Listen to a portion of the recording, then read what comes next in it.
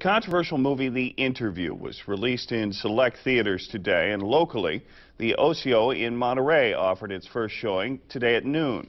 Action News reporter Lauren Seaver was there. She's live from Monterey to see how the movie went over. Yeah, Dan, moviegoers we caught up with today say it wasn't just about seeing a funny movie on Christmas. Instead, it was more of a political statement for this film. Now, moviegoers lined up outside the OCO theater this morning. As the doors opened, many rushed in buying tickets for The Interview.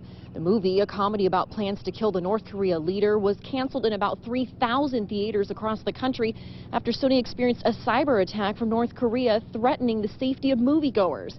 Today, the movie came out in 331 independently owned theaters, like the OCO in Monterey. The manager of the OCO says they had already sold about 90 tickets yesterday for today's showings, more than ever sold for any other movie. He says they were eager to show it. We don't believe in censorship or banning, everybody should have the right to see the movie if they wanted to. It's very important that we're here to make sure that nothing gets in the way of our freedom and our democracy. We can't just let, some tyrant, across the Pacific, who has absolutely no jurisdiction here, dictate what we can and cannot watch.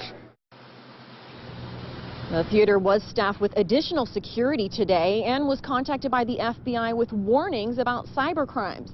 But that's not stopping the theater from showing the film. It will be filmed or will be shown 5 times a day for the next 7 days. Dan. All right, thank you very much, Lauren. Besides the OCO, The Interview is also being shown at the Cinelux in Scotts Valley and the Del Mar downtown.